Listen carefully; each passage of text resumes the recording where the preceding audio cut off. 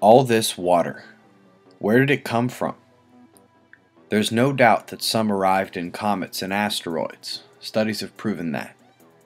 Studies have also proven that water was in the rocks that came together to create Earth billions of years ago. Problem is, despite the presence of water throughout our solar system, there is no other planet like Earth nearby, not with this much water.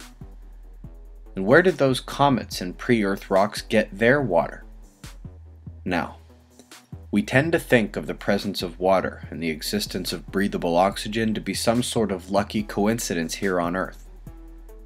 But what if planets with oxygen-rich atmospheres are the ones most likely to have water? More water than the other planets in their solar systems anyway.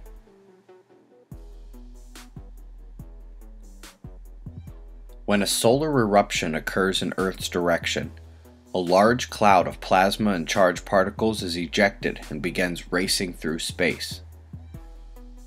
These eruptions begin to affect Earth far, far away from you, up in Earth's protective layers high above. The solar eruptions, called coronal mass ejections, are mostly protons, racing through space at speeds of hundreds of kilometers per second. If indeed the solar eruption comes at Earth, most is either deflected by Earth's magnetosphere or guided along our field to the polar region. Some small bit inevitably does get through. It begins to slow down and affect Earth's atmosphere. At the end of StarWater Chapter 1, we saw how hydrogen ions in the incoming solar blast produce oxygen eruptions from Earth's upper atmosphere. Let that sink in. Hydrogen-rich solar blasts impacting Earth's atmosphere produce oxygen-rich eruptions from Earth's atmosphere. Some of those particles are likely to interact. The mechanism could be electrochemical or thermally driven in certain ionospheric layers. We really don't know. The existence of the interaction is merely speculation. But it could explain why all the planets have water but only oxygen-rich Earth has this much. The particles would slow further still, linger in the atmosphere, and as they cooled and drifted to the night side, they would cling together and to other particles. The funneling of particles to the poles might help explain noctilucent clouds and their advancing presence timed as NASA tracks Earth's weakening magnetic shield. We're taught that all heavy elements are created in supernova. But let's take a look at what we know about the solar wind. At least what we know about the wind from our star. We've already discussed the fact that the majority of the solar wind and coronal mass ejections is hydrogen and hydrogen ions. After that, there is a smaller but scientifically significant amount of helium in the solar wind as well. NASA's JPL Genesis mission has measured almost every known element in the solar wind. Every known element.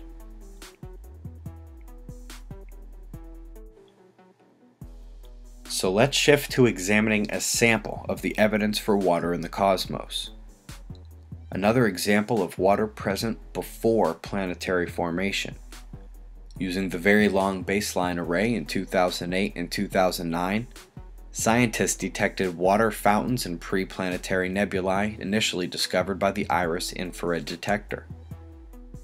In early September 2013, Japanese scientists detected water in the atmosphere of an exoplanet classified as a super-Earth. Gliese 1214b was observed transiting its sun with an advanced spectrograph. Yet another example of pre-planetary water. 5 times the water of Earth was detected by NASA's Spitzer telescope, coalescing into a new solar system. It was only weeks earlier that National Geographic had presented findings of the first water on an exoplanet. Another example from the NRAO details how most stars have a water frost line. On Sun-like stars, it's actually found around Jupiter. While these and the following articles indicate that planets and even stars form out of icy clouds and dust, and that while we can detect water even inside of some stars, and while we can even find water in sunspot umbras existing as superheated steam, none of these amazing findings by the world's best scientists fully explain why Earth is so favored among our system.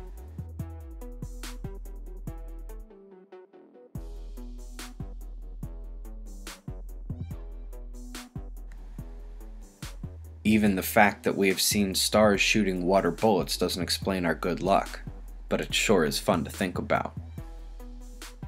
So let's do it. Let's come to a young star, its disk still collapsing and coalescing into the one-day planets that will orbit the system.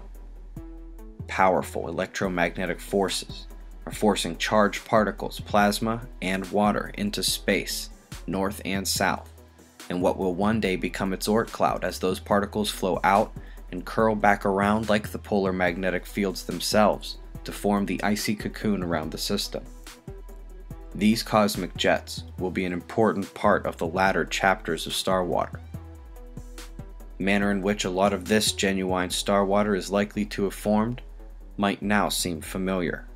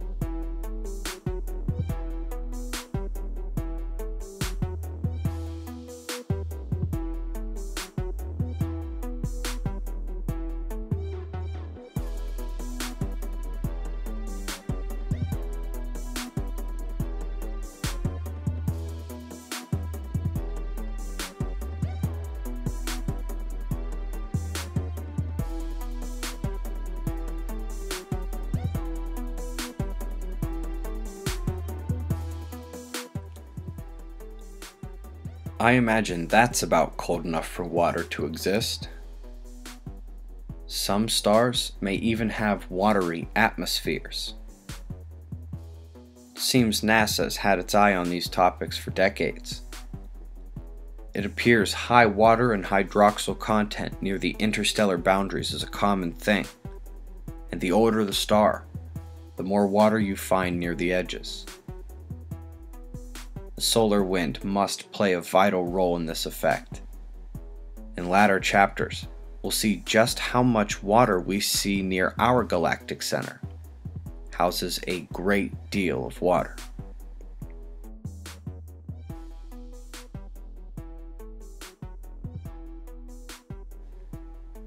The ingredients for water, life, indeed the full spectrum of elements, is departing the stars every second, and has been for billions of years. And yet, our own solar system is proof that distribution of water on every planet is not necessarily equivalent to conditions for life. Earth is special, and to find other Earths, we have to understand what about our planet we need to look for. You'll notice the pretty colors of this alien world, this alien Earth. You've seen just how well we can detect particles in the atmospheres of those distant planets and stars. Well, for 3 billion years, the Earth has been rich in oxygen. That's an extra 700 million years the experts didn't think we had. For 3 billion years, the sun has been pumping out hydrogen, and the Earth has been erupting oxygen to meet it. For 3 billion years, Earth tipped the scales of hydration in its favor as the most oxygen-rich planet. We're relatively close to our star with no shortage of particles. In the planetary scheme, we've seen here and across the galaxy, receiving the solar wind and everything that comes along with it means receiving the ingredients for life, everything we need. So I repeat my question. What if the planets with oxygen-rich atmospheres are the ones most likely to have water, oxygen rich, and the rest will take care of itself. We have a lot to learn about the manufacturing logistics of our universe. It is, of course, possible that rogue planets blasting through the icy cocoons could disrupt the distribution in a given system, a controversial and more cataclysmic scenario we'll discuss in the next chapter, along with more on elemental distribution via cosmic means outside of supernova and similar events.